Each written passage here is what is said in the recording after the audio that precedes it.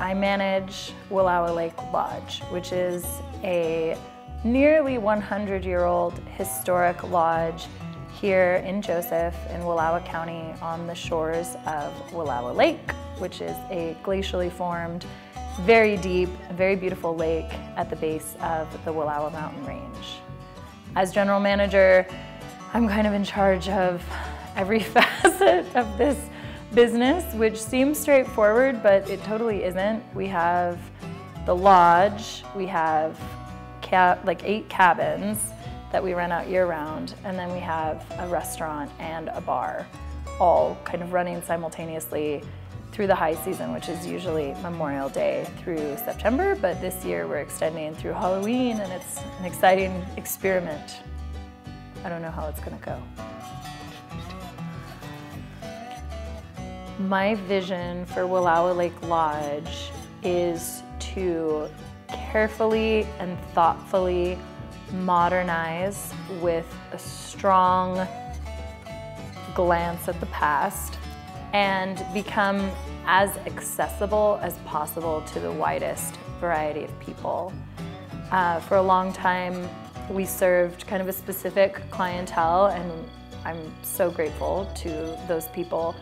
But as we started moving in the age of coronavirus, way more people are traveling. A lot of people that maybe had never come here before were looking to discover this part of Oregon, and we found ourselves accommodating a lot of different types of travelers, which was really exciting. And so that's always been my goal, is to make sure that the lodge is loved and used by the greatest number of people, especially our community. Working with the community and being a really active member of this community are super important. So this year, we're undertaking a bunch of projects. We've refinished the floors in the lobby. We'll be updating some of the design in here just to give it a more convivial feel. Before it was a little bit more formal, and I'm trying to kind of break that up, have music here more often, and become a place that all kinds of people want to naturally gravitate towards. We're also expanding our back deck, so it's going to be about 2,000 square feet. I love being in Wallowa County because there's nowhere else like it. The people who live here are incredible. They are so skilled. It blows me away. I feel pretty useless a lot of the time out here. I'm like, what are my skills?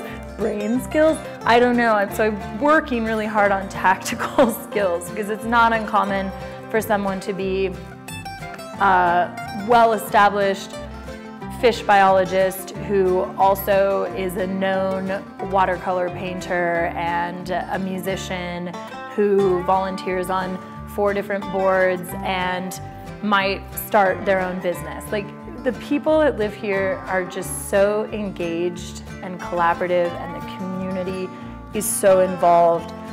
I get nonstop inspiration from this place and what people are able to do. Like, I have friends who are young and they are extreme skiers and ski guides. They lead raft expeditions. They are established hunters and anglers, and it's just like the way people grow up here is mind-blowing. So it's not quite that way where I grew up. I think we definitely have an appreciation for the outdoors, but I moved to Eastern Oregon because I love the hands-on nature of life here. And even though this is a small town, and you might think you would kind of estimate where people stood politically, like, there's all kinds of viewpoints here, and it sounds a little bit cliche, but people coexist really peacefully, like 98% of the time. I've lived in other small towns in Eastern Oregon, and I haven't experienced that like I do here. There's just this really cool confluence of ranchers, of artists, of extreme outdoors people, biologists, yogis, new age people that are creating a community here. And it's just so exciting to be a part of. And I'm just trying to get as many tactical skills as I can so that I don't feel like the major putts on the trail.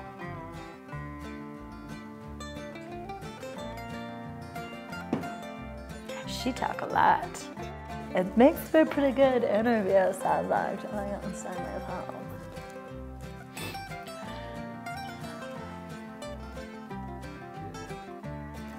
Ooh, when I was a kid, I wanted to be a dentist. I honestly don't know why I didn't pursue that. I was really into oral health, which is such a weird thing to say. I still am into that.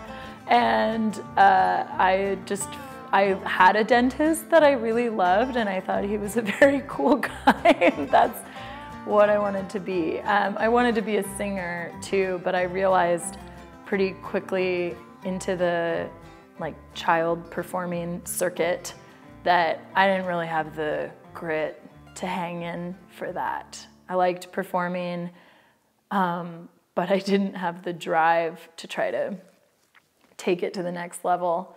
And it's only been as an adult that I realized you can do things just for the enjoyment of doing them, and you don't have to try to be the very best at that thing. That was like a huge realization for me in my late 20s, and it's something that I'm still kind of processing. But yeah, dentist or some sort of musical star. Ultimate question. What is your favorite place in the country? Oh, what's my favorite place in the country? This place. That's a really easy answer. I'm obsessed with this place.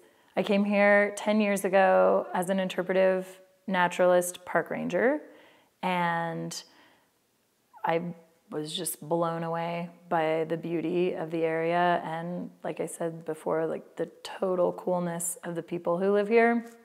And this has always just been I call it my soul home, which sounds really kind of cheesy, but it's totally true. I've traveled a lot across the country and internationally, and this is my favorite place in the world.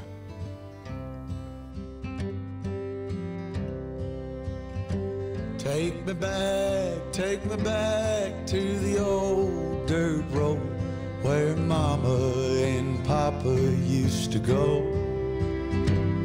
Let's sing all them songs from a long time ago and pine for them old days of yore.